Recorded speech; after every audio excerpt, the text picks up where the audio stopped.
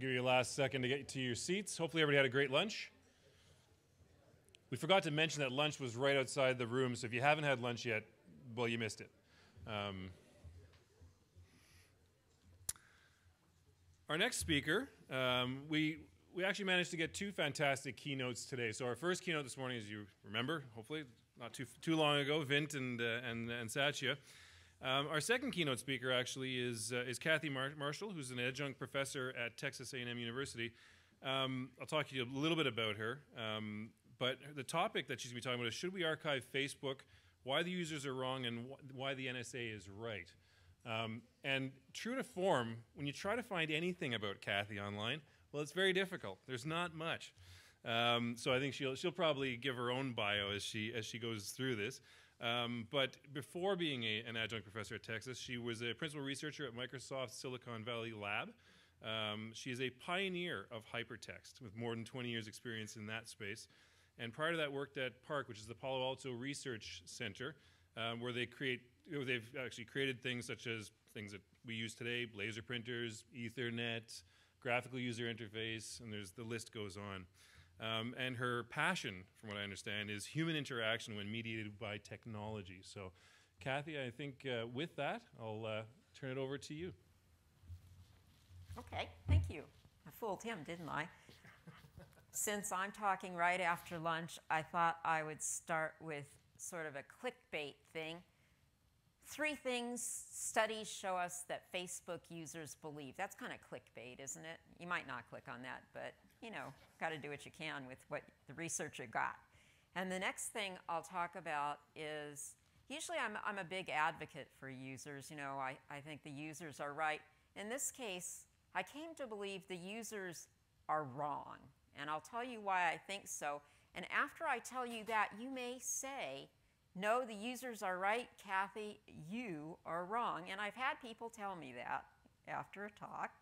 So you can feel free to come up and tell me that I'm wrong, because it'll be obvious why, whether you believe me or not. And what I'm going to talk about is the personal stories and big data project that I've been doing, how this leads us to think that we might want to archive Facebook. And that's the thing that is controversial here. The NSA thinks so. So we'll see. So here's the clickbait part, the 3 studies that show us what Facebook users believe. The first thing is that Facebook data is fine just where it is. And it's sort of a subset of what I think of as benign neglect. I've been looking at personal information management for many years and personal digital archiving for the last decade. And it turns out that for all of people's good intentions, they mostly just, you know, it's benign neglect. They pretty much want it to be where it is. And this is a segment of an interview I did a couple of years ago. And I was asking the person, is Facebook your primary thing? And she said, unfortunately, yeah, I'm on it more than I want to be. And she laughed and she said, so my friends are in LA and Vienna and the East Coast, so it's a nice, easy way to keep track. And then I asked her in kind of a leading way, because you know, I was really hoping that she was going to want to save the stuff. I said, do you ever want to save any of this stuff? And I was thinking she'd want to save some of the pictures. She had a lot of pictures, and I thought, surely she wants to save those. And she said, it's all saved on here. And I thought, okay, so people kind of trust the copies that are out there. And this is a different interview, and again, I'm baiting a user. Do you ever save anything from Facebook? And she baits me right back. She said, you mean photos, or do I ever take screenshots of conversations? Sounds like she saves stuff, right? And I said, any of those things. And she said, no, I've never found a need to, because I can always scroll back in the history. And the photos are in albums. So that gives you this sense that, that things are curated and taken care of. They're in albums. So no. And then I said, do you back it up? And the interesting thing is, whenever you ask people if they back up their stuff, they know they should. And so they always say, yeah, I do. And then if you dig, they never, ever do. The last time they created a backup was 5 years ago, when they had a DVD that was lying around. And so, do you back it up? No, no, yes, yes, we have a Lamborghini hard drive at home. She realizes that she should be, and she should be putting it on that hard drive. And then I asked her, well, how do you do that? And that's where we find out that's an excellent question. I don't back up Facebook. So people think Facebook's fine where it is. And there's a really good reason for this. Usually is one of the things is that there's sort of a disaggregation of the necessary skills it takes to do something like use the, Facebook has this download my data command.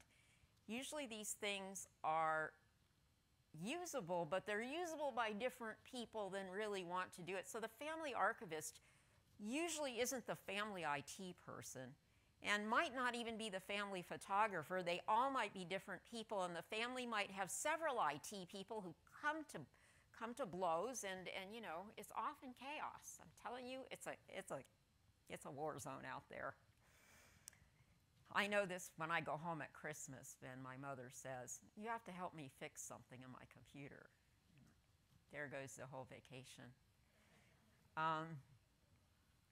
The other thing is that Facebook data, one thing we found in studies is that Facebook data is, people only think it's valuable in the context it's in. They don't want it rolled up with other data and put in an archive. They want it in place where it is, where it's meaningful.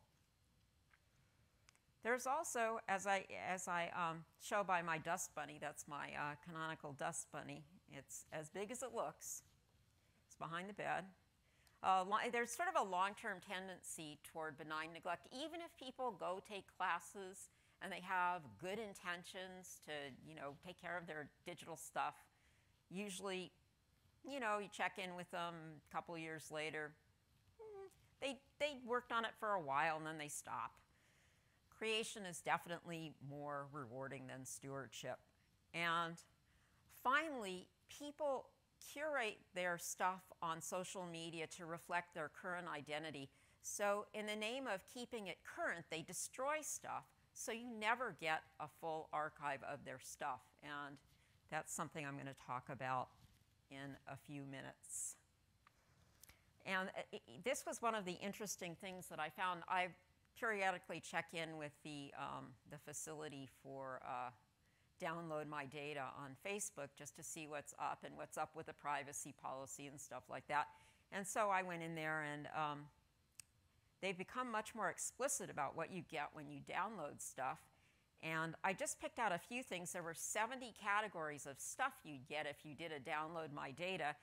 And it's sort of amazing, and I don't know what you would do with a unique number used for facial recognition, but you get it. And you get, a list of your friends, a list of the friends you've deleted, all kinds of stuff. The ads you've clicked, you can get the ads you've clicked, all kinds of stuff. And most people, that's a lot. So, to test some of these things out, we did some studies that used hypothetical premises, and one of them was, I know there's no one. I checked the list, and there's no one from Facebook in the room. I always make them cover their ears if they're in the room. But Facebook is faltering in this premise, and they need to make money a different way. And our hypothetical user, Greg, he's been using Facebook for many years, and he's accumulated an awful lot of data. So one of the premises is, can Facebook sell Greg's data to Amazon? And even though Facebook currently sells data, most people don't feel very good about that. That tested out very negatively. People didn't like the idea. But if you ask them if they ask permission, all of a sudden things are much better. Turns out that asking permission even just makes people feel much better about the whole thing. Although people will tell you who worked on game archiving, Jerry McDonough, in fact, first was talking about this. He said that asking permission is no panacea, because then people don't grant you permission, they get hostile. So that isn't actually, doesn't always work the way it's supposed to. How about, can Greg sell his own data to Amazon? Much better. Turns out that if we're going to monetize data, the user gets a piece of the pie, the user's happy. Much better. What about this last one? Can Facebook analyze Greg's data and use the results to sell advertising? We know that happens now. People are appalled. They apparently don't know this. So that's the first thing. Facebook data is safe where it is. Facebook provides a good sense of data safety, and I think there's little chance that people will create individual archives of it. And there's a strong sense of personal ownership of that data. The other thing is that Facebook value is immediate, and this actually kind of surprised me. I kind of thought that people would want to hang on to their Facebook data, even if it was in place and everything else. I thought, well, it's not, even if it's communication oriented, people would like that stuff that they've posted there. And we tried some of these things, and it turned out that only half the people wanted anything, and of those half people, we just said, well, if you move to another social network, what would you take with you? And people said, well, photos, maybe friends. That's only a third. And 20% of the people said nothing. Nothing at all. I'd like to start fresh. So it's sort of, it doesn't seem that valuable. And then in ethnographic studies, we found the same thing. And this just really surprised me because, you can poke at people a lot and see if they'll react. And almost everybody in this study that we did, nobody wanted their Facebook data. It felt so unloved.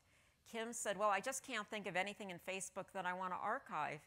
And then Mary said, if my Facebook died, all those photos live somewhere else, and I don't particularly care about the comments that much.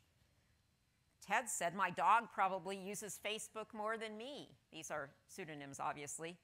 I don't really care what people are doing on Facebook. I go there out of social obligation. I think the dog probably actually had friends there, but I looked at the dog's page. It seemed like the dog had a lot of fans. And Lynn said, if Facebook went down in flames, no, there's nothing on there that I'd want to save. And we were hard-pressed to find anyone. We interviewed, this was an in-depth study to complement the other study we did, and very few people want to save what's on Facebook. And this sort of surprised me, and what turns out to be true is no matter how neglected people's websites are, and how it turns out like their Flickr accounts that they pay for might be where the archival stuff is. Facebook is just like, well, this guy forgot about it. There's a dotted line because he forgot about it. He was drawing a map of all his online stuff, and Facebook turned out to be so trivial that he forgot to put it on there. I had to tell him, didn't you talk about Facebook?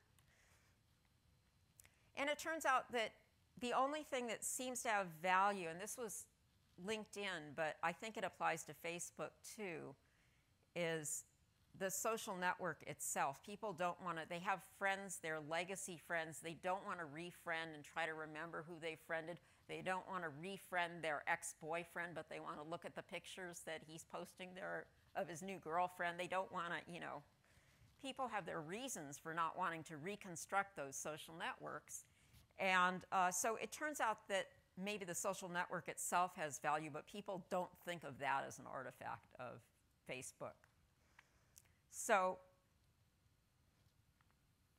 as I said, I'm just summing this second thing up, is that the data serves communicative purposes rather than archival purposes, and other online services may be where things are archival, and people might see value in the social network itself, but not in the data they've hung off of it.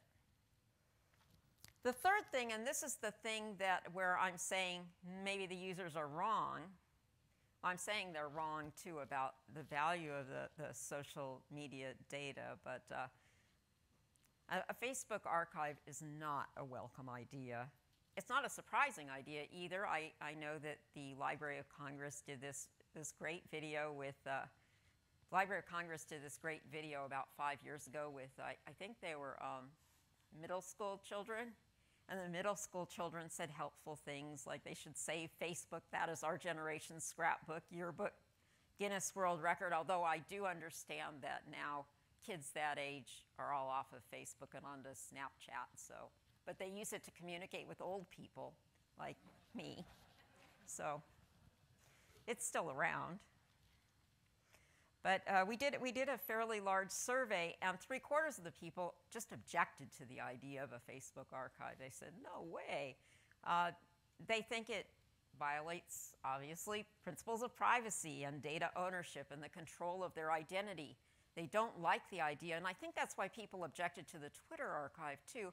They don't like the idea that they can delete something to maintain their own online identity, and it can be in the archive, still representing them, misrepresenting them, representing them as they don't want to be represented. And this actually surprised me, is that in projected future uses, people foresaw all kinds of ugly identity theft and stuff like that as, you know, the main use of such an archive. And after you see what I've done, you may agree.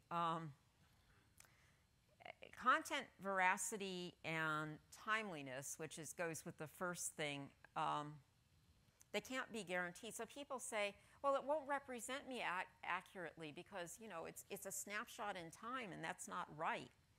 And finally, there's no societal benefit to saving Facebook. They said, who cares about what people had for lunch? I do. 22% didn't object, in all fairness, but the reasons they didn't object kind of bothered me. They didn't object because one of the things you hear is that all the data on the internet is in the public domain, and that's a surprisingly common and wholly distressing misconception. But people think that everything that's out there is out there for them to use, and so they can't fight against that. If it's out there in public, you should expect anything to happen to it. And the other thing is that Facebook content is trivial and harmless, as you would think, and that then there are some people that think that they're powerless to stop it, and that the EULA itself permits something like that to happen. But the thing that I thought was interesting, that fewer than 1% of the respondents said there was some social good to doing this. Just 2 people out of almost 250 said, yeah, that's a good idea. So it's not a welcome idea. And now I'm going to kind of shift gears. I did some historical research that I'm going to talk about, and I'm going to try to show that it has implications for archiving Facebook. And it's a little bit of a stretch, but I think you'll see the connection here.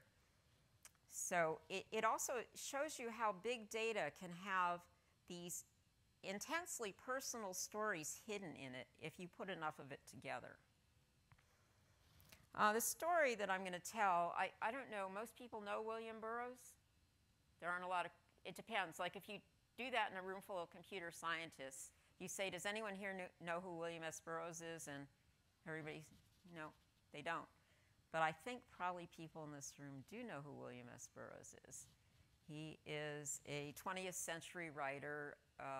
People credit him with being responsible for one of the prime movers of the beat movement and the punk movement.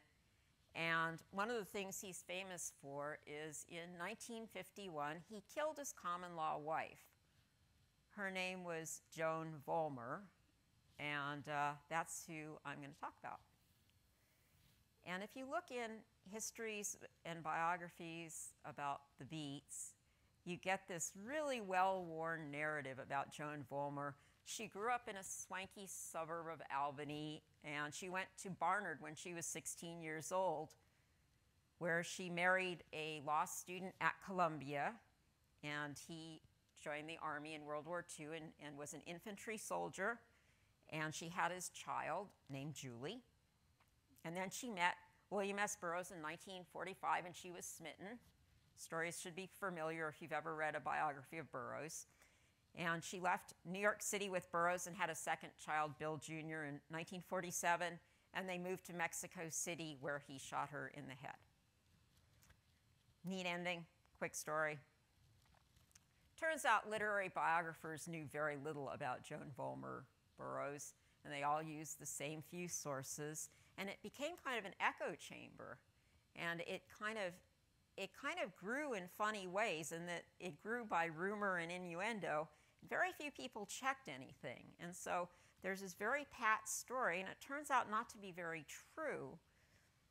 And I wondered if I could do a better biography of her and find out what really happened. And you know, the Beat movement is essentially misogynistic. You know, it's not hard to see that. So, you know, I was wondering if we could see something about the nature of her influence on William S. Burroughs and do a better job of the story. So I started before this was published. This is Barry Miles did a biography that was published on the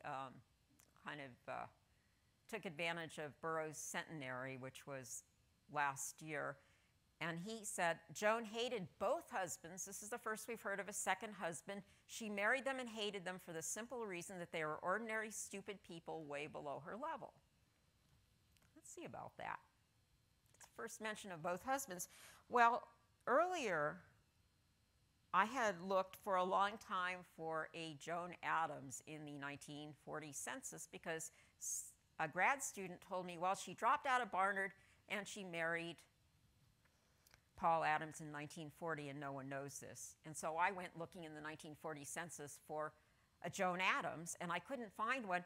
And then at some point, this popped out of a search of a database of New York City newspapers. This is the Albany newspaper, and it is a wedding announcement to a man named Henry Allen Keeler, and they're living in Great Neck, and they got married in Henderson. And one very strange thing about this item is it was in January 20th, 1940. It was published then, and they were married on January 9th. Wedding announcements usually aren't more than a week after the wedding.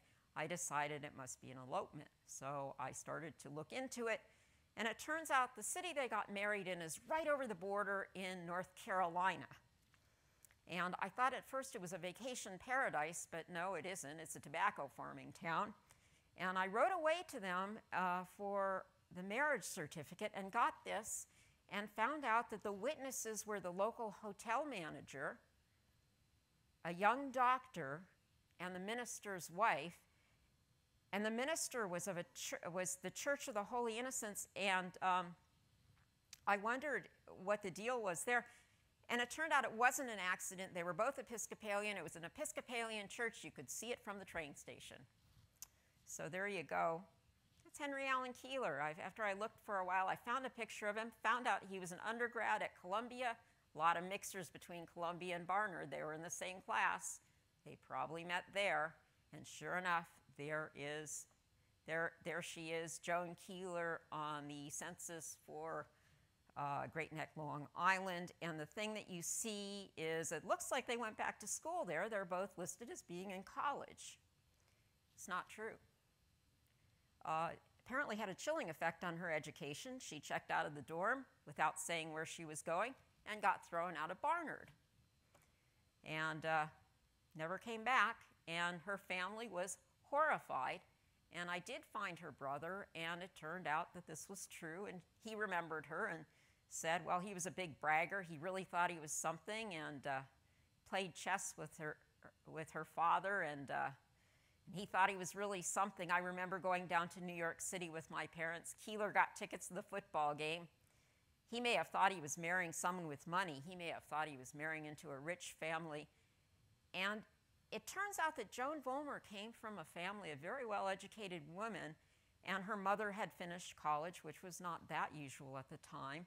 And it turns out, more importantly, that her aunt had a JD from NYU, class of 1915. And by 1940, she was a powerful attorney. So what do you think happened to that first marriage? It was true, incidentally, that Keeler did think he was marrying into money. His father had gotten cited for fraud just a few years earlier. Uh-oh, I'm running out of time here. I'll try to snap it up. 1941 docket in the Kings County Court in Brooklyn. Indeed, her aunt represented her and had the marriage annulled. The plaintiff was underage. She was 16 at the time. So 20 years later, we see she made the right decision having her aunt get her out of it. That's who he married, his second and final wife. She has kind of a Mrs. Nixon quality about her. But Was it important to know all this? Well, I think it gives a strong foreshadowing of her impulsivity and kind of her behavior later on. And most importantly, it shows that you can construct personal stories out of big data. I went and I looked at what I had, and I had 343 little bits of records and data. I cataloged them about Keeler, and then altogether I have like 2,200 articles and little bits, records pulled from here and there that kind of sum up her life. And I'm not done yet, but it just sort of shows you the power of all of these, bringing together all of these data sources. And I kind of gone through and looked at the things I needed to reconstruct that first marriage. And you can see there's lots of different things, and I'm going to not go through them here in so much detail, but I'm going to say that some of these things no longer exist today. So just archiving those things isn't going to do it. It sort of seems that this kind of social information has moved to Facebook. But as we know, Facebook is fluid, unlike a small-town newspaper, and it changes, and elements in it change at different rates. So it's easy to see some concerns in that those status changes, like that marriage, would be completely lost. She would have said, it's complicated. Then she would have said she was married, and then she would have said, it's complicated again, and then it would have gone away. And negative information doesn't kind of make it into Facebook in a certain kind of way, in that people have control over things like that. And there are changing notions of privacy. If you've ever looked at a city directory from the 1940s, you know that it's got a lot of kinds of information that we think of today as intensely private. And so I think there are a lot of things still necessary to investigate to maintain a Facebook archive. Things like a data donation mechanism, because I don't think people are going to be very happy with just collecting some of this stuff, and an embargo policy, because a lot of the things I used were embargoed. Some of them are still embargoed. I wanted to get the court record from that divorce proceeding. I couldn't get it. The court in Brooklyn said that's 100 years. I thought, well, good luck. Making it to 2041, Cathy. So anyway, I think the NSA has the right idea. You might disagree. I just wanted to see how many of you think it would be a good idea to archive Facebook. Yeah, okay. Well, how many people, I'm curious, how many people think it's a bad idea? Okay, well, you do it. Okay, good. That's a good data point. That's a good data point. Most people are furious about the privacy implications, and I know that after I've talked about this, this Joan Vollmer research, people have and said that used it as an argument for archiving Facebook. People have read me the Riot Act. Even good friends of mine have read me the Riot Act. So good luck with that. Anyway, I'd like to thank some of the people that have helped me. In particular, a British historian, Simon Johnson, has been very helpful in picking up records, and some of the studies have been done with my colleagues at Microsoft, and Frank Shipman, my long-term collaborator at Texas A&M. So with that, I'll turn it to questions.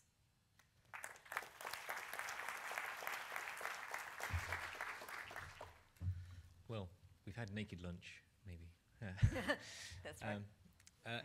Any questions? There must be plenty of food for thought there, I would have thought. We've got a question over here. Is there a ready mic? Just say, if you say who you are and where you're from. Jack Cushman at the Harvard Library Innovation Lab. I've been doing some work on very long-term, strong, dark archives. And so I'm wondering if people's intuitions about this change, if you told them that you wanted to save it, but that it couldn't be accessed for 30 years or 50 years or some amount of time to change how it could be used against them. We actually tested that.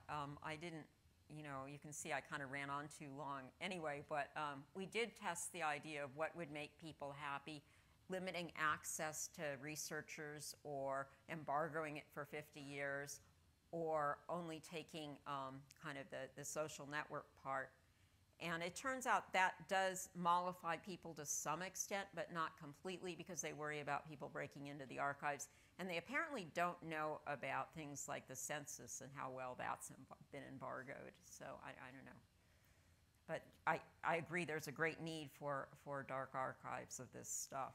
I mean, I think it's really important to keep it safe. Keep it and keep it safe. Anyone else? Just at the front here, Daniel.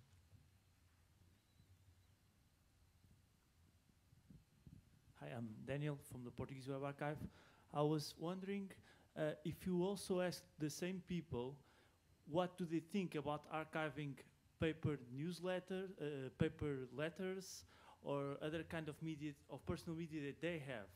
Because what I was thinking is maybe these kind of people, they don't care about keeping anything for the future, because that is something that is really normal when we only see the value of things many years after. Because right now I get my paper mail, which is not a lot, and I throw it in the garbage. But maybe in a few years from now I'll see value in that. So I was just asking if in your study, did you ask them if they value archiving other kind of personal media? Oh yeah, and what did they do.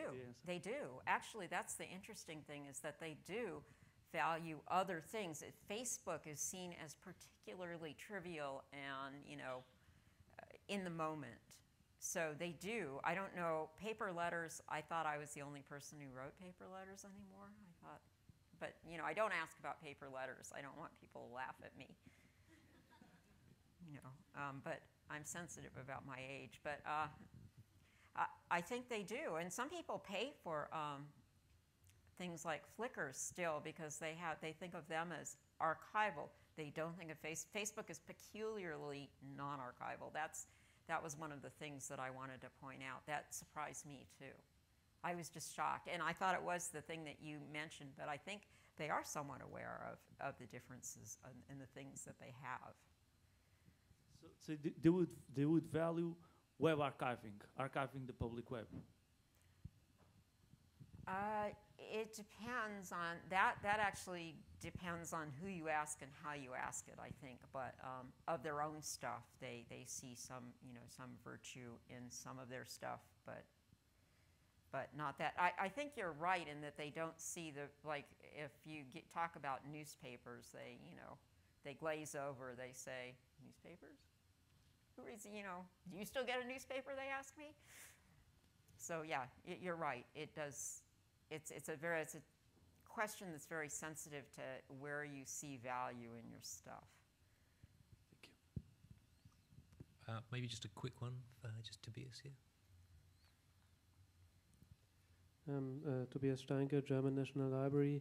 Do you think the different functionalities or different aspects of Facebook might influence the view of archiving? Because on one hand, Facebook is sometimes what in former times the home pages were, where politicians, where companies, where institutions have their main page with information about their company, the political things. And on the other hand, Facebook deals as a communication media to chat and to do private conversations, and maybe it depends on.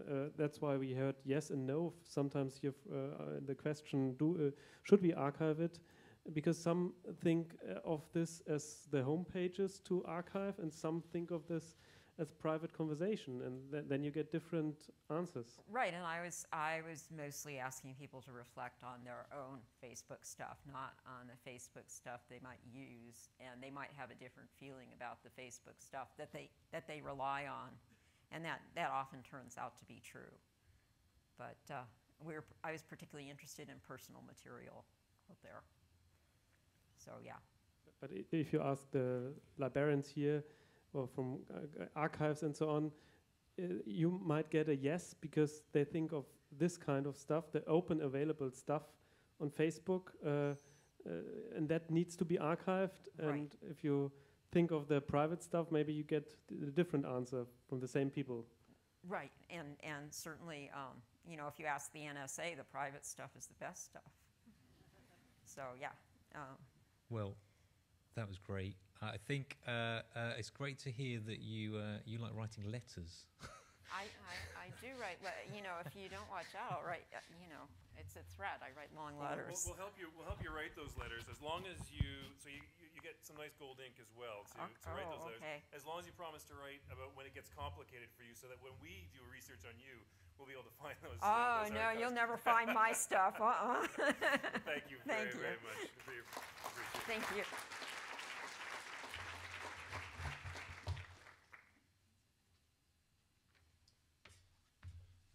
I think that's one of those talks that as you walk away later this afternoon, it's like when you watch a comedian, you kind of drive home and you go, oh, now I get that joke. This is going to be one of those talks where you go, oh, that's what she meant. This is it's one of these things where I think it's going to lead to a lot of discussion later on this evening.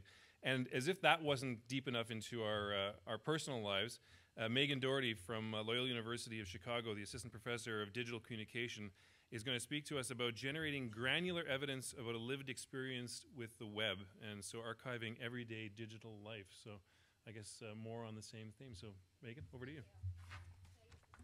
Absolutely. Is it on? Can people hear me? Okay. I'm used to teaching, so when I'm in a room this big, I just yell. So if I start yelling into the microphone and it's too much, just wave at me and I'll settle down a little bit. So thank you for having me here. I'm really excited to give this talk today. My colleague Annette Markham and I are studying lived experience of media in a mobile, fragmented, and digital era. We're both communication scholars, so that's the quick background. In this project, we're asking questions like, how do researchers recognize the artifacts of digital living? What do we look for? What do we elicit from our research participants? And then what do we do with those artifacts? Not just how do we keep them, but how do we contextualize them? How do we interpret them to make meaningful meaning? And what influences that process? That's a really important question to me. What actually influences the process of me making meaning from the stuff that my participants leave behind? So today I'm going to talk about a project that we've been working on for about 4 years now. My hope is to generate a conversation about the nature of evidence when studying lived experience of the web. And we wonder how accounts of everyday digitally lived life may or may not be woven into web archives. So this is going to be a lot of examples that I'm going to show you today, and it's important that I say that, that I have permission from all of our research participants to show these examples. So based on observations and experience, we think that everyday digitally lived life looks a bit like this. It's an active flow through an information space that's complex and chaotic. So let me show you what I mean here, how we experience web artifacts in this complex way. So my colleague Annette in 2011 began capturing her web-based experience of the Japanese earthquake and its aftermath. This was just her way to sort of see what was actually happening, right? How do people actually experience these kinds of events in online social spaces? So how do we experience web artifacts in this complex way? So she captured this material to show what she's called flow in digital media. So we'll begin here with her checking in on Facebook. And there's a video clip in her feed called Japan, forwarded by a friend, forwarded and commented on, and so forth. And the video is a little loud, so I'm going to turn it down. The video caught her curiosity. It was posted by a 13-year-old boy to his mother's wall, and it was forwarded to him from another friend who had posted it on his wall. The timing was important. It was posted during a time of heavy interest in all things Japanese immediately following the earthquake. And she wondered how information like this video was flowing through specific platforms and across various platforms.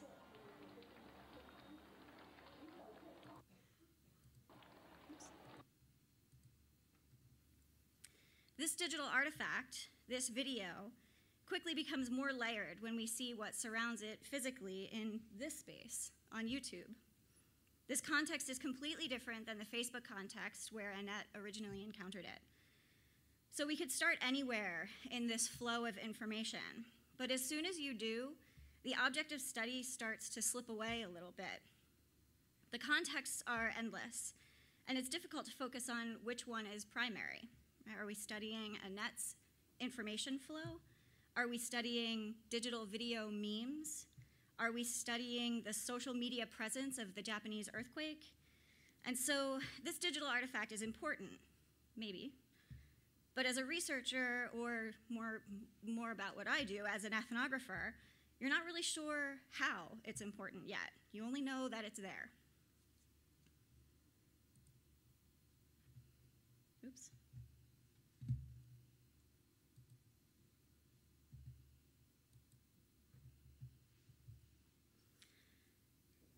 Let's see, where was I? So what do we do with all of these traces of digital material culture? What do they all really say out of context? How do we choose what it is that we study and what artifacts we actually follow? This is another example. Instead of chasing that video, we could start chasing other memes. A meme came up immediately after the earthquake, "Pray for Japan." And this was just a screen capture that she caught of, she Googled it, did a little Google search, and this was something that showed up. It's sort of fascinating. It's interesting to see all of these memes and how they spread around, how they move around. But again, it's really hard to pin down what it is that we're actually studying and why it's important and how it's important. So this illustrates just one small example of the difficulty of figuring out with any certainty where the field of study is and what the objects we collect really represent, much less where meaning is actually located. So my main point here is this. The idea of what digital ethnographic fieldwork might entail is expanding rapidly and becoming rather chaotic. But we're still unsure of how archival data fits into that space, or vice versa, how fieldwork can fit into archival spaces. We might also consider the structural elements of these spaces that are so often invisible to us as regular users. In this example, a participant's Spotify account was generating updates in her otherwise unused Facebook account.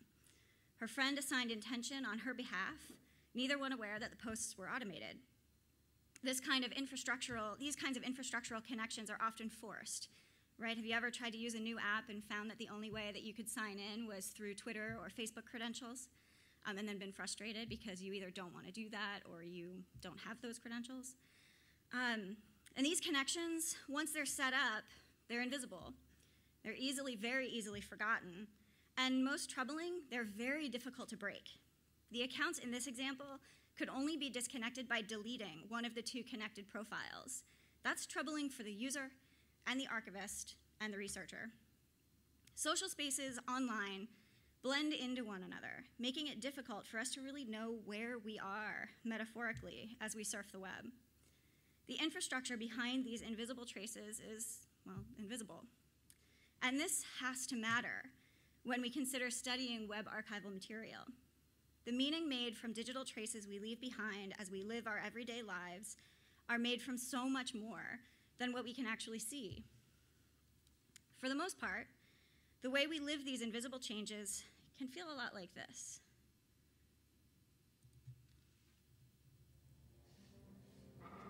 I'm telling you, it's spooky.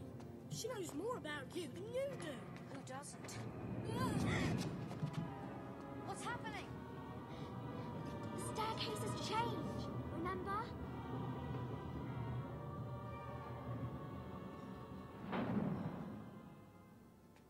Let's go this way. Before the staircase moves again. So my favorite part of that is the fact that, the staircase has moved and Ron is like, let's just get out of here. I don't care where we're going now. I don't know what we were trying to get to, but let's just get out of here before it changes again, right? Just move on. So this is, we live these kinds of invisible changes very much like this. And Annette and I realized that what we could see, the traces that we leave behind, were telling only a very small fraction of the story of everyday lived life with new media. So we began experimenting with how to collect some evidence of these other traces of digitally lived life. Blending grounded theory and action research methods, we've conducted a series of data generation experiments. Our strategies evolved in response to what we saw we could collect about everyday web use and what we came to realize collected data would not reveal so easily. With each phase of data collection, we found hints of additional layers of evidence just beyond the explanation of our traditionally archived objects. The examples I'll show hint at a much larger field for web archives, or web artifacts. These web artifacts don't only exist behind the screen on servers that we can query. Rather, they exist between us, and they exist between us and our screens, and they exist between each other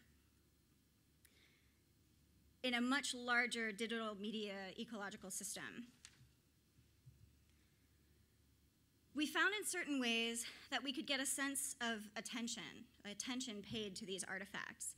So this is Olivia reading through her RSS feeds. Notice where she places her relative attention and the role this digital artifact plays.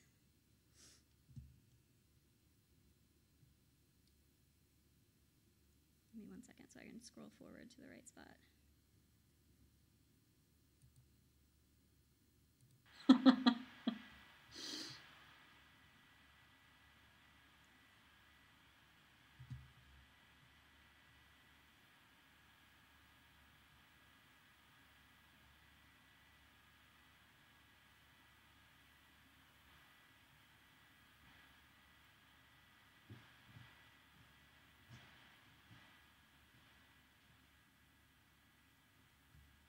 Curb, come here.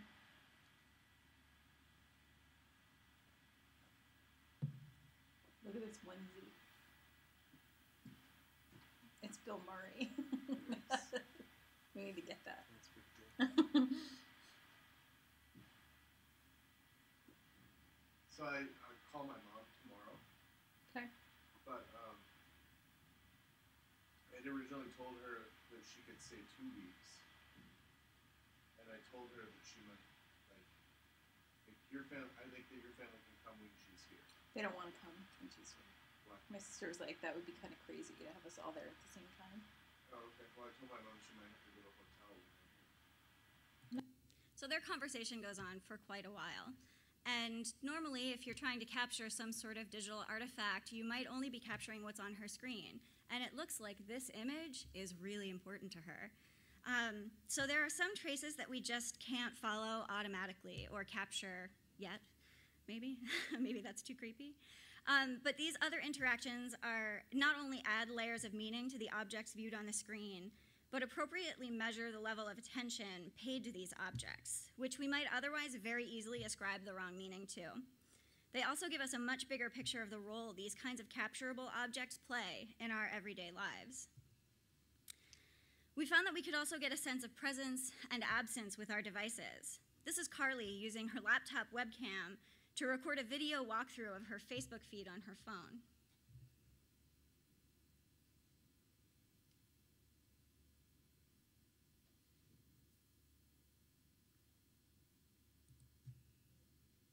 Here's a picture of my nephew and my sister, and I'm gonna like it. And I guess I do that a lot too, like my siblings or my really close friends. I'll like their stuff all the time, not because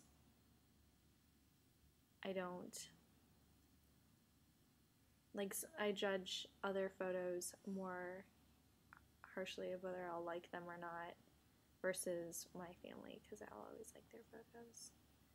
And then keep scrolling, see a picture of a pair of shoes that I really like, and sometimes I'll think about liking those things just because they'll show up in my archive of things I've looked at when I like them, so if I ever want to go back and look at those photos I can. And the Coachella Music Festival and Arts Festival is going on right now, so I've been getting a lot of Instagram photos of that. This one's really cool. It's like a bird's eye view of the festival. So she shows us her interactions with another device. She explains in excruciating detail at times, but they're very rich details that go into all of the actions that we take with our digital tools. We can see her really considering why she does the things she does with web tools. What's more interesting, though, is that she forgets about the camera, or rather treats the laptop webcam as a close friend. It's quite revealing of the intimate relationships that we have with our different digital devices. We also found that we were capturing a strange kind of oral history of digital devices. So in another video that Carly recorded, she explains the day-to-day circumstances and how these web artifacts fit into the rest of her everyday life. So I am in my locker room. I just got done with a fairly busy day, so I haven't really checked Facebook that much today, except for on my phone. And I am going to analyze myself. So, well, not analyze, but write down observations once I go through this. So I clicked on Chrome, because I use Chrome for everything. And I'm typing Facebook in, and I put FA, and I always know if I put FA, Facebook, my link will pop up right away, and I'm already logged in, so it's super easy. So here, this raw narrative serves as a way to remember what it was like to interact with these objects in 2013 when she actually filmed this. And finally, we got a sense of digital or embodied digitality. This video illustrates the kind of blandness and passiveness of web artifact engagement. But it's mixed with a kind of intensity that suggests that it's anything but passive. In additional videos, we also asked participants to reflect on what they saw in their videos. So we also have notes or reflections from participants, some of which we called brain dumps. These are highly unpolished reflections, but are revealing about how we feel about the role of digital technology in everyday life. We also have more polished, composed reflections, a kind of poetic deep dive into the small moments, as you can start reading here. We also did mapping and a number of other kinds of techniques. You saw mapping in the last talk. Once we saw the richness that our participants were generating, we started to see the gaps in scholarship, and we started experimenting with these ways of zooming in to the tiniest of moments. There are deep wells of meaning, of real life lived in small moments of interaction that are missed when we capture only the objects that we see in a vacuum. This is when we realized we opened a can of seemingly never-ending worms. We do not want a one-to-one scale archive of digital media experience, but we do want to show that our web archived objects, though they seem rich and malleable and informative, may be misleading when it comes to considering them as material cultural representatives of everyday digitally lived life. When we see the web as just a tool, we see it as a container for massive amounts of content, and so a computational approach makes sense. And it can give us some pretty cool results, and results that are much needed. But this approach tends to shift responsibility for the generalization of findings to the researcher, when it really should be a shared and collaborative effort between researchers and archivists. And I can talk more about that later if you have questions, but I see I only have a few minutes left, and a lot more to say.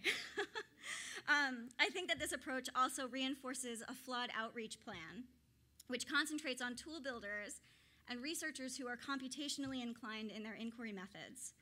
This is certainly necessary, but it could accidentally define the shape of future archives. Rebecca Solnit discusses the tyranny of the quantifiable in her book, Men Explain Things to Me. She described the tyranny of the quantifiable as the ways in which that which can be measured almost always take precedent over that which cannot.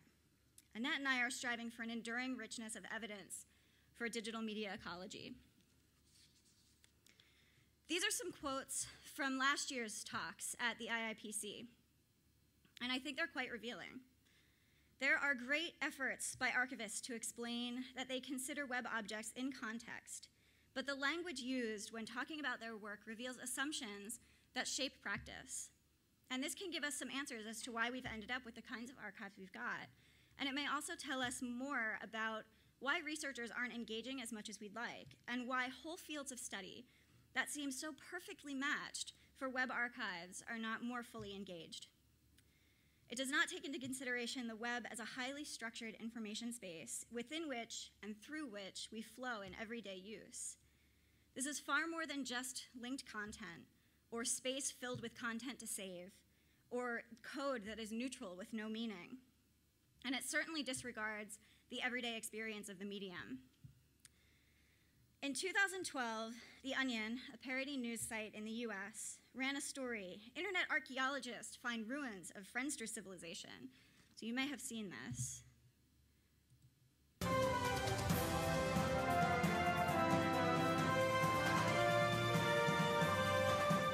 Last month, Internet archaeologist Dr. Maxwell Fry stumbled upon the perfectly preserved ruins of an online community called Friendster. Dr. Fry, good morning to you. Good morning. Dr. Fry, tell us about this amazing discovery of yours. Well, it was called Friendster, and at its peak, it was a vibrant social network with more than 50 million members. 50 million? That's right. But then, out of the blue, the civilization just ended, and the site was completely abandoned. Strange. One day, Friendster users were posting a seemingly endless stream of bulletins about awesome parties and cool shows, and then nothing. That is Total so silence. eerie. Today, the ruins of the site remain perfectly preserved as they were at the time of Friendster's demise, sometime around mid to late 2004 AD. Wow. Their lives just come to a complete stop, like a fly trapped in amber. Exactly. It's really beautiful. You can see how much work went into Now, it. you just made this amazing discovery just by looking through an old desktop's browser history? That's right. And as soon as I entered the site, I knew I was the first human being to lay eyes on those pages in many, many years. There must be so much to learn from the remnants of this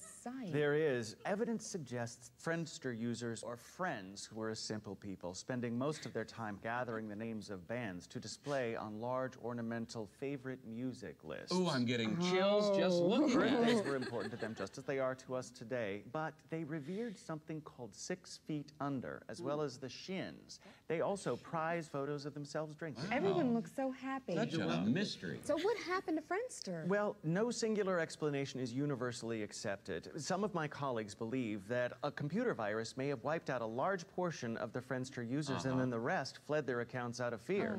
Others believe that Friendster was only meant to exist temporarily, to fill a void left by another mysterious civilization known as All, or perhaps Aul. Now, if the public is interested, they can go to visit the ruins of the website at www.friendster.com. All we ask is that they they don't alter any content. They leave the site just as they found it. Of course. Well, thank you, Dr. Fry, for being our guest. Well, thank you. My pleasure. Coming up, a new study has linked heart disease to... Okay, so this is ridiculous, and of course this is meant as parody, but we may all have lived that a little bit more closely than others. But in all seriousness, we worry that future studies of web history could begin to look a little bit more like this and not at all representative of the actual lived experience in the digital ecology. We're talking, 50, 100 years from now, far future researchers who are looking back and trying to understand what Facebook is. So we proposed this talk to IIPC in order to start a conversation. We see how the rich accounts that we've collected, if woven into or alongside of web archives, could be invaluable to far future studies of everyday lived life with technology during transitions between media ecologies. We're at a point in our study in which we think we found something really important, but we're not really sure, and we're really stuck on what to do with it. So I'm here to ask for your help and your suggestions. So thank you.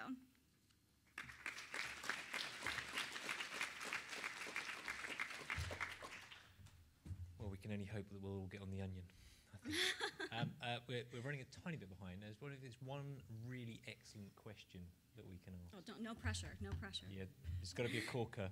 But don't be intimidated. One question's still good. Come on. Nicholas. Is it good enough? Are you sure? This had better blow our socks off. No, so I was just gonna bite on the question that you yourself sort of tossed out toward the end of your talk about how web archivists and researchers, ethnographers could work more together. Curious what your thoughts are on that.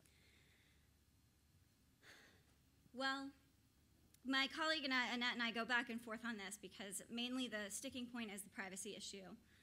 That personally identifying information is just so incredibly complex.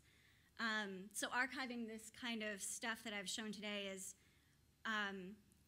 creates a level of tedium for researchers, but it's the kind of tedium that ethnographers love. And it also is, we happen to get permission from these participants. It's highly unlikely that we would get that kind of permission from others. But we've played around with a concept, and we're trying to put together a project that's basically StoryCorps for the web.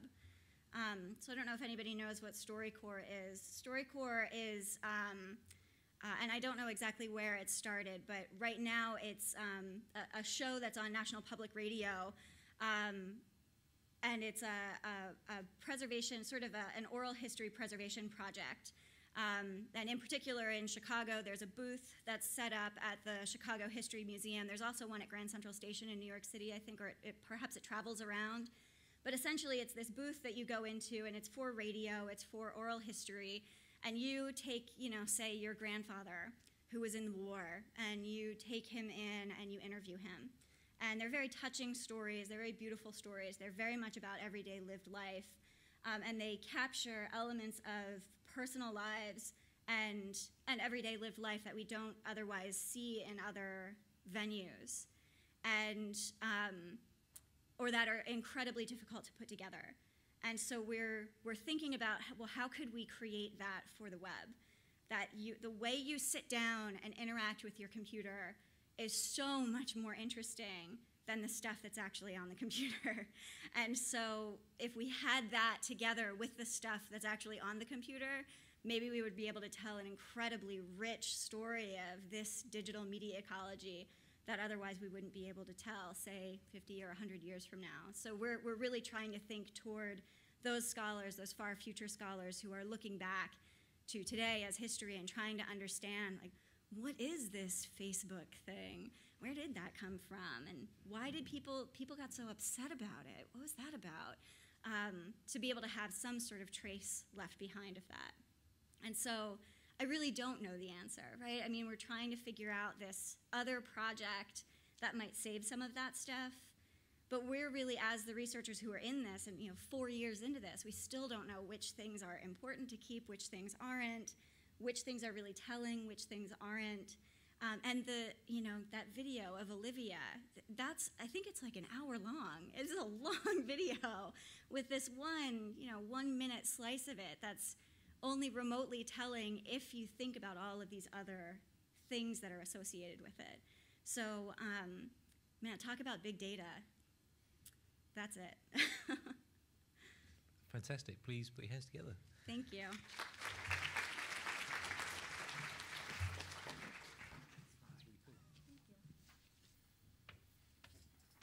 Well, the good news is I think the next virtual machine that is going to be spun up on Olive will actually be running Friendster, so we'll... I think we thought we had a coup this year with getting Vince Cerf here, but I think we'll get Dr. Fry next year for one of our keynotes. So to round out, we've been doing a bit of theming here in terms of the talks. To round out the small data research theme, we have Susan Aasman from the Netherlands, University of Groningen, assistant professor there, to talk to us about everyday saving practices, which I guess we've seen a little bit of a few minutes ago, and the concept of digital heritage strategies. So, Susan, over to you. Thank you. Nice to be here, and I think my presentation overlaps maybe a bit, and also I hope also adds to it a bit. This morning I was a bit intimidated. I'm a cultural historian. I'm interested in technologies of memory, and I'm not an expert in the field of web archiving, but I quickly learned this morning that, like Vincent Cerf told us, if you whine a bit and make the problem clear, there's always someone coming up and propose a solution to the problem. And I already got excited when Professor Satya, I called the short version, talked about the idea of capturing and preserving executable content as a way of having content and context in the same way. But that will be my conclusion, and I will not jump to that. So my presentation is about personal archiving from a longue durée perspective. In 2001, Kodak acquired a website where you could upload your pictures and share it there and also store it there. And it was later renamed Kodak Easy Share Gallery. And around 2008, it had about 16 million users and billions of images. It was a very interesting way where you could see that an old company like Kodak, who had, of course, a big name in terms of pictures, was able now to keep and protect and share your pictures online in making it a company for the 21st century.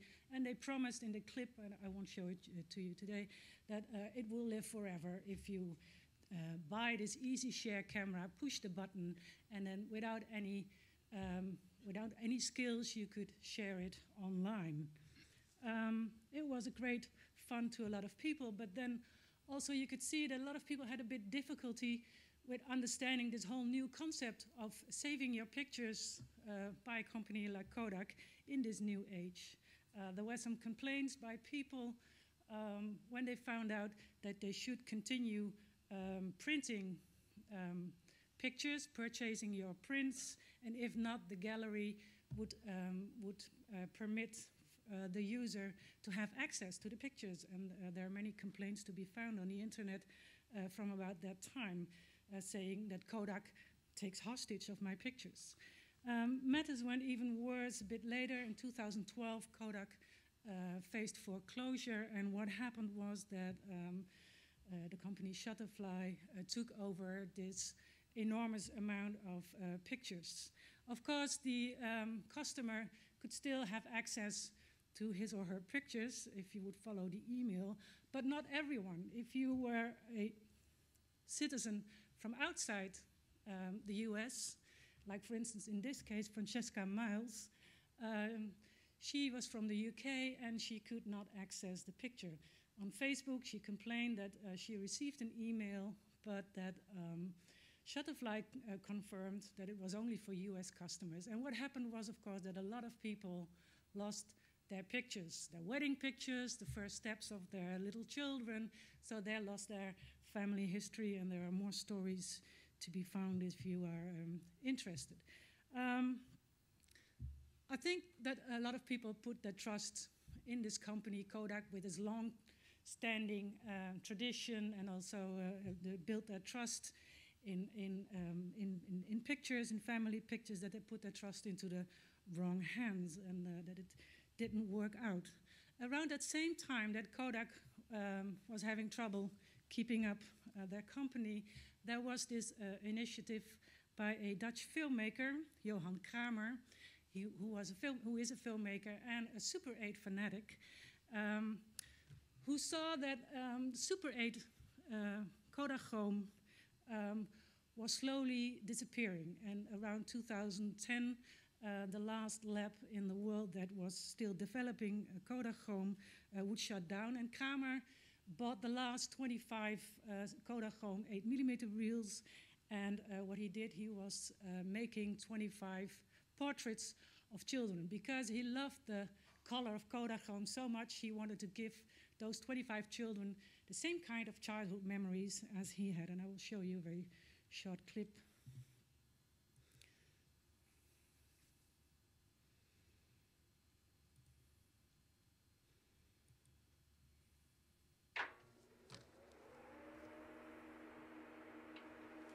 What you hear is, of course, the projector is turning on, and you hear the nice sound of the projector.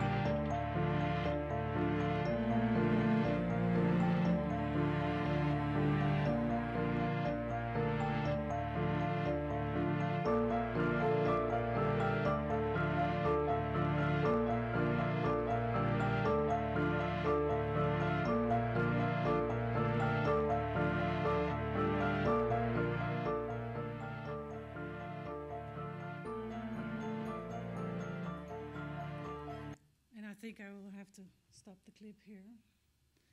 See how I get back to my PowerPoint. Here it is. Of course, what Kramer did was trying to recapture the whole aesthetic of Kodak Home, trying to recapture also the whole idea of what it is of using film, including showing the faults that is in the film. There is, of course, a kind of strange, almost anachronistic aspect in this whole project. We now look at this material online on Vimeo, and this was uploaded by the filmmaker itself. And also, if you want to buy this thing, you could buy this box, which kind of, this is not an original box, but one for sale, a Super 8 box bye-bye, and in that box, there is not a reel, not a Super 8 reel, as you maybe would expect, but a booklet, and in this booklet, there is a DVD. So what's really happening here is that Johan Kramer uses different kind of formats, different kind of materialities of trying to recapture this whole idea of film. And I thought that was an interesting aspect because, of course, uploading something on the internet, on YouTube or on Vimeo is so much different than using Super 8 projection at home in an intimate circle. Now you share it with potentially of millions of people. Buying a thing like this, a reproduction on DVD, is of course so much different than this unique Super 8 film that most people have and that is stored in a box somehow, and that is not for sale because it's private material. But by doing this, he kind of triggered me thinking about this whole idea of, on the one hand, resistant to new media for storing your memories, and on the other hand, trying to use them and appropriating for that. And also the idea of what you can see a lot now is a kind of technostalgia where people not only used it as a technology of memory, but make it into a memory of technology, so to speak. And you can see that also that in this picture underneath the memory stick, try to reinvent the idea of this little box, just like this Kodak box is. These are all different kinds of strategies that reminds us, as Roger Silverton explained, this double articulation that is always going on when people use different kinds of media. Media carry messages, but at the same time, they are also artifacts charged with symbolic meanings. And of course, Super 8 has this symbolic meaning of private, domestic memory sharing. And this is what interests me a lot and is part of the, take the other button, part of the research project I'm doing in the Netherlands with a group of people. And it's called Changing Platforms of Ritualized Memory Practices. And within this project, we try to understand how people over a long period of time tried to produce their memories and save their memories on different formats, from film to video, VHS, to digital media. And what we're trying to do is rethink technological, social, and cultural dimensions of traditional and ritualized forms of mediated memory practices. So it's not unintended, but intended kinds of forms of memory making, and how changing technologies of memory production, so film, video, and digital, have shaped new practices of memory staging. And we try to historicize both the means, so the technology, the camera, the projector, and the meanings. What does it mean, and how do people think about saving practices? And especially we look at specific moments of transition and see what happens there. We try to find out some specific intergenerational negotiation within the families and see how they cope with emerging new technologies of memory, and try to ground it into a kind of social, historical, and material context. And look at continuities and both also at discontinuities. As part of the project, of course, we also get to this day and age, the digital age, where people are now working with new kinds of media, and I think it can be very interesting to to see how everyday use of digital technologies has changed, kind of established more routine-like ideas of memory making and production and storage. And what once was a reel then became a video camera, and now is the kind of smartphone where people make their pictures. What once was a reel has become a tape or a DVD, and now more dispersible content accessible via different routes, local or offline or networked. And what does it mean in the sense of how people value their saving strategies? And we saw some interesting examples by Cathy Marshall that sometimes people don't even think about saving their pictures. Does a home movie or a home video in this digital age, or a picture, did they change in the way we put weight into it? Of course, it's very challenging to reconstruct historical practices. I mean, we do have the film, we do have a camera, or we do have a projector in the film archives, but it's very difficult to reconstruct how people were really viewing or watching their home movies, and what does it mean in a way they shaped their memory there while watching. It is difficult to reconstruct how people were watching the video recorder and the television, and what does it mean when suddenly silent film becomes with synchronous sound, and people had not to talk because the television would talk and the sounds were recorded. So what does it mean to the way people look at these images?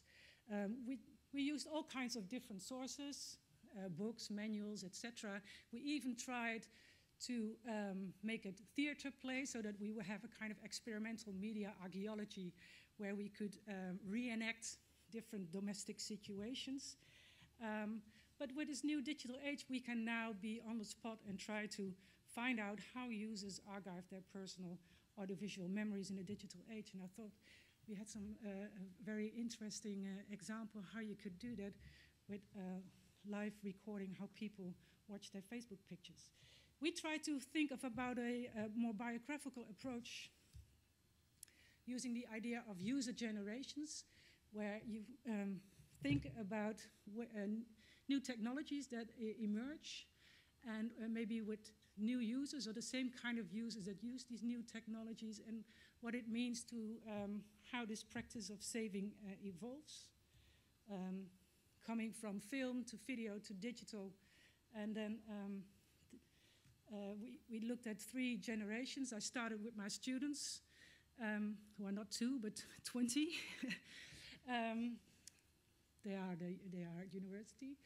And they would do first have some, try to describe their own practice. So what does it mean when they use their smartphone for making their pictures, and where would they store them? What would be their daily routine?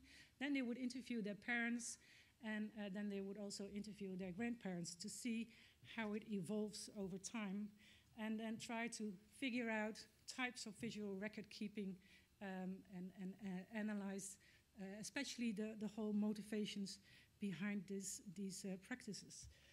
Interestingly enough, maybe because it were history students, they said they were not very skilled, most of them. Some would even have not even have a smartphone, but some would say everything I produce will be saved automatically. I mean, these were master students, and they didn't have too much awareness of what would happening. But later on, they tried to rethink what they were doing, and then they would interview their parents. And I think it confirms a lot of the results, what has been said before. Some father would say, asked, when was the last time that you put something on your external hard drive? He would say, I think it's been about 4 years ago. The mother would say, external hard drive, I think, do you mean the big computer? So there's a lot of things that they really weren't very much aware of. Also very interesting was the gender division that could be found. I haven't got the time to play these videos, but I think the slides will be available. That, for instance, one of the mothers, a mother of one student, she was in charge of doing photography. And when it came to the digital age, the father took over, and he had his private server And so then the mother would stop making pictures or doing the archival thing, and the father took over, but they didn't establish the new routines properly. So there is one Christmas where there's no photographs because the mother thought the father would now do it, and the father thought this used to be the job of my wife. So one of the students who wrote a blog about this talked about a memory hole in his family history. I think these are very interesting things to analyze further on in terms of storage, location, selection criteria. When do I keep or when do I delete my pictures? And in terms of curating, students were very articulate in how they, when they would share their pictures to other students and when they would share it with their parents. So they had very strict categories, and also in terms of sustainability. Some would say if it's really important, I make a print, I go to the old medium, and if not, if it's just ephemeral, at the moment, I share it on Facebook, and I don't care about what happens afterwards. So they were very articulate, of course, at this point of their life. Maybe later on they would regret what they did, but they were taking chances. They were also counting costs and taking into account that maybe one day they could not go back to these saving practices. It kind of confirms also what have been done to earlier research on digital photo ecosystems, that within a family you can see generational differences, you can see negotiations, that children are helping parents, that they adopt different roles in the way they work with these family archives, and that it's a continual process. And I think that is very important, a shuffling and evaluation where every time there's, of course, something new that people have to adopt, appropriate, and try to figure out how they could use that for their family archive, which is an important duty, as a lot of parents feel it in that way. So to get to a conclusion, or maybe a request, talking about these technologies of memory, you can also call them technologies of the hearth, as John Tomlinson once described it. They're kind of imperfect instruments in the sense of that they never fulfill everything you need. These are instruments by which people try to maintain something of the security of their cultural location or of their family history. And, but one of the findings, I think, so far is that, except for the results, is, and what maybe could be important here is that we really need a contextual approach, that it's not only interesting to keep the pictures of the videos we find online, but that technology matters in the sense of that people really put weight in the way it has been produced. And but how do we keep those everyday saving practices? So how do we not only keep the pictures, but the way people made the pictures or understood their pictures? Well, I just saw one example of how maybe we could do that. And I was also excited this morning about this whole idea of the saving practices as executable content. So that you try to save not the content, but the whole context, and that people work in this digital environment where they make and watch the pictures, and that somehow we find the means to save all that. And that would be a very great step forward. Thank you.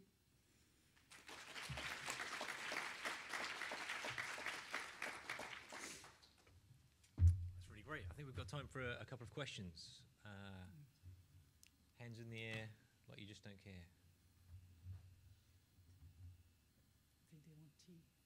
No, we're not going until someone's asked a question. Cathy. Ah. See down there. No, you've got to earn your break. Were you able to follow up on the people that lost their Kodak memory albums and what they, what they felt in retrospect? I didn't hear the beginning. Oh, sorry. Were you able to talk to the people that lost the Kodak memory albums and what they felt in retrospect? Not yet, but that is certainly part of a thing I like to do. I'm now looking for lost stories. So this is one of the projects that, for for the next year is on the agenda. Yeah. Okay, because I heard a lot of it's like a fire. You just have to move on. It was really very fatalistic, but it probably changes over time. Maybe people are less fatalistic now as they've lost more stuff. I think there's also a kind of continuity there. I mean, we also talked a lot to people who lost their pictures that were printed. So, or people selling their pictures. So why can you buy family pictures at the flea markets? Because a lot of people don't care. I mean, they just do it away, or maybe they die and the children don't think a lot about it. So this is not something that is only happening now because it's digital or because it's found ephemeral. At the same time, this whole idea of pictures now becoming part of this communication idea was also already embedded in practices of memory making in the early days. When you look at a home movie from the 20s, people are waving to the camera, which means that when someone would take out his camera, usually a father in the early first half of the 20th century, that would be a moment of having fun or making fun. So the part of the fun was not the keeping of these films, because they usually ended up in the attic or in the cellar, but the idea that this is a special moment, so you take out your camera. So both aspects, the communicative part and the saving part, were always part of this. And I think what this historical perspective learns is that not that nothing is new, I mean, I wouldn't say that, but we have to keep in mind that they were always part of the practices. Anyone else? Well, in that case, thanks very much, Susan. Okay. Just a reminder, please go and refresh yourselves, and if you could be back at 3:45, we've got a last session of the show.